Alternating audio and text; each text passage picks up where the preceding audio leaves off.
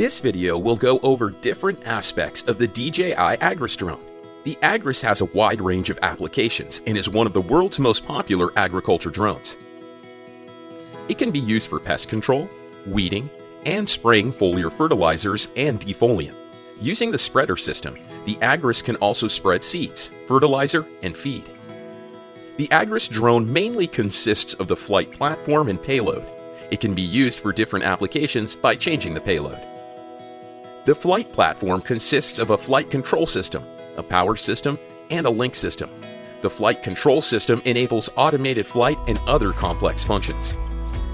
The power system enables all drone operations like flight and spraying. The link system establishes a two-way connection between the drone and remote controller.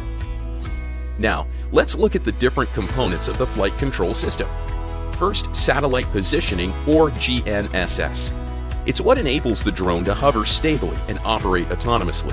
So you must ensure that at least 8 satellite signals can be received before each flight. However, the accuracy of satellite positioning isn't high enough to support high-precision flight. For much more accurate flights, RTK is required. RTK is a high-precision positioning signal with centimeter-level accuracy. Today, network RTK is often used, and a cellular data connection is required for communication.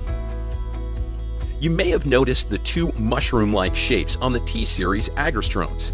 These are the RTK antennas. The two RTK antennas enable the orientation function and highly accurate flights. They also prevent electromagnetic interference even when the drone is under high voltage lines. Without the RTK orientation function, the drone will need to rely on its compass. So, if the orientation function is disabled, you must calibrate the compass.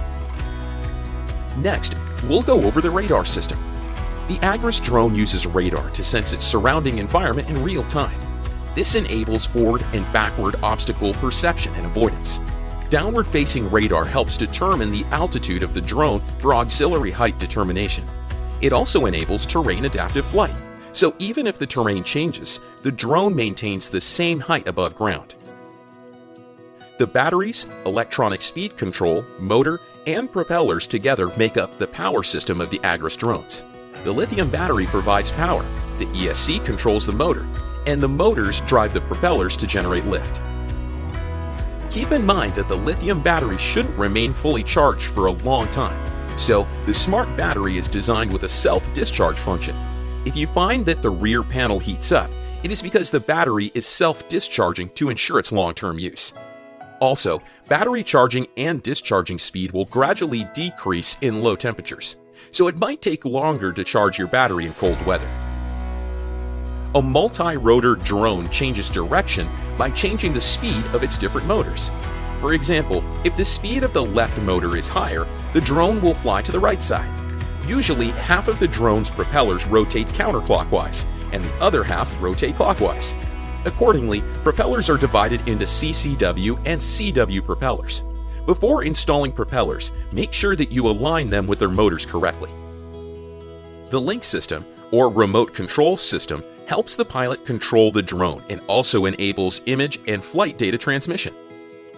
Please note that the remote controller signal is strongest at the sides of the antennas. So, during normal operation, avoid pointing the antennas towards the drone since it results in a weaker signal strength. Your Agras drone and remote controller have already been linked prior to delivery. You won't need to link them unless you change the remote controller. To complete linking, tap Linking on the remote control app, and then press and hold the power button on the drone for 5 seconds. Finally, let's look at the spraying system. It consists of a tank, filter, water pump, and spray nozzles. The tank carries the liquid pesticide. The filter helps remove impurities. The water pump generates pressure, and the spray nozzles atomize the liquid pesticide. T-Series Agras drones are usually equipped with a pressure spraying system. We recommend using water-based pesticides to avoid clogging the nozzle. Now, let's go over the different parts of the spraying system. The flow meter is located between the tank and the water pump and is used to calculate flow rate for more accurate flow control. The level sensor checks the amount of pesticide remaining in the tank and can alert the pilot when the tank is empty. The T10, T16, and T20 have a single point level sensor, which can only estimate the remaining pesticide and can't display the exact remaining amount.